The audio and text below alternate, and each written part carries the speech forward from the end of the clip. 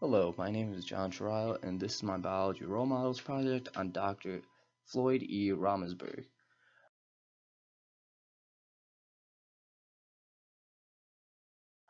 Dr. Romesberg went to Ohio State University for his bachelor's degree in chemistry and graduated in 1988, then attended Cornell University for his PhD in chemistry and graduated in 1994. I didn't find anything on his interest growing up in science, but I did find that going into his doctorate, he was very interested in genetics and expanding upon that even more.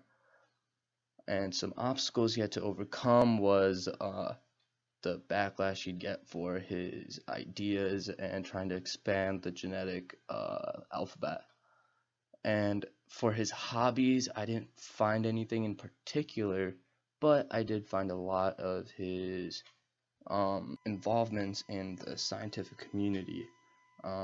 So currently he's a professor at Scripps University, and he has his own biotechnology companies, and he actually has a few of them. Currently he is a co-founder and member of the board of directors for Synthrox, but before that he was a co-founder and board of directors for RQX Pharmaceutical. And some accomplishments he's had over his career is he won a Nobel Laureate Signature Award for his research in genetics, and also a Bioorganic Chemistry Award from the Royal Chemistry Foundation.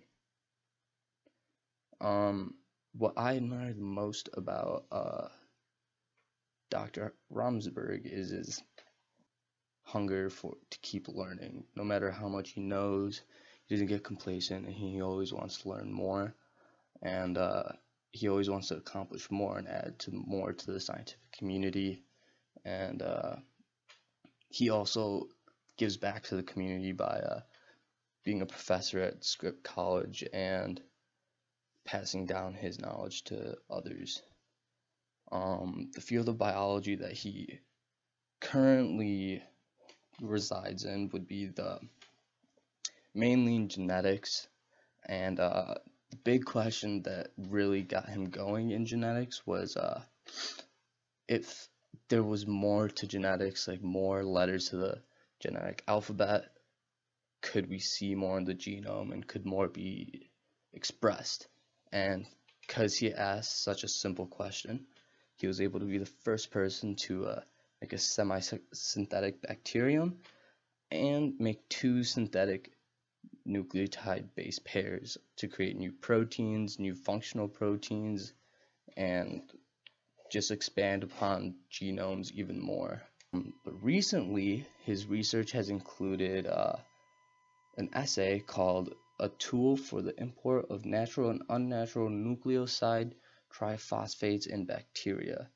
And as complicated as that sounds, this experiment really only had him focusing on making unnatural nucleoside triphosphates that would do specific functions within the cell.